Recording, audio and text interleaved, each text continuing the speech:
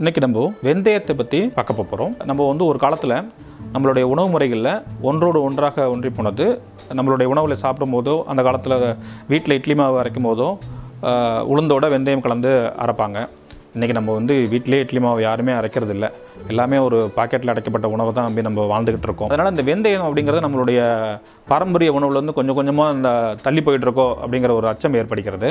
இந்த வெந்தயம் பயன்படுத்திக்கிட்டு இருக்கிறதுனால என்னென்ன நன்மை நமக்கு ஏற்படும் அப்படின்னா, முக்கியமாக இரத்த சோகை ஏற்படாது நம்ம உடம்புல.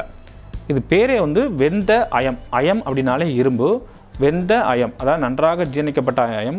அதை நீங்கள் சாப்பிட்டாலே உங்களுக்கு உடம்புல அயன் கிரகணிக்கப்படும், அந்த இரும்பு சத்து கிடைக்கும்.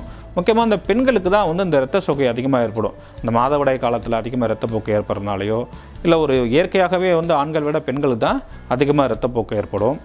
முக்கியமாக இந்த வெந்தயம் சாப்பிட்றதுனால மாதவிடாய் நன்றாக சீராக வெளியேறும், கர்ப்பப்பைகள் நன்றாக பலமடையும், இடுப்பு வலிலாம் ஏற்படாது, இந்த இரத்த சோகையுமே ஏற்படாது. முக்கியமாக இன்னொரு விஷயம் என்னன்னு கேட்டிங்கன்னா, நீரிழிவு நோய் ஏற்படாது.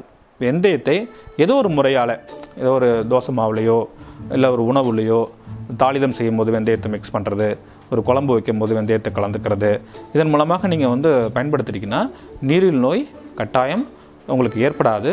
கல்லீரல் நன்றாக செயல்படும், உடம்புல கொழுப்பும் சேராது. இன்னொரு முக்கியமான விஷயம், இந்த வெந்தயம் முடிகளை பாதுகாக்கிறதுக்கு பயனுள்ளதாக இருக்கும். இந்த வெந்தயத்தை அரைச்சி தலையில் தேய்ச்சி குளித்தோம்னா தலையில் பொடுகு தொந்தரவு ஏற்படாது, முடி உதிர்தல், தலையில் அடுக்கு படிதல், இது போன்ற தொந்தரவுகள்லாம் ஏற்படாது.